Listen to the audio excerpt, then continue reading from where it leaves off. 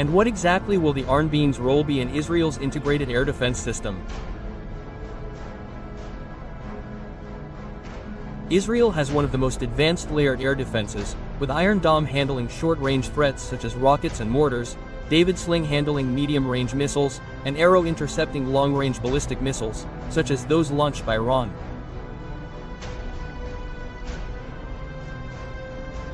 The Iron Beam will primarily integrate with the Iron Dome, acting as a complementary layer for low-cost threats such as drones or rocket swarms. It will be mounted on mobile batteries, possibly on land, sea, and even in the air, expanding flexibility. Now, the differences with the Iron Dome. The Iron Dome, which has saved countless lives since 2011, uses kinetic interceptors, the famous Tamir missiles, that physically collide with the target, costing around $50,000 each.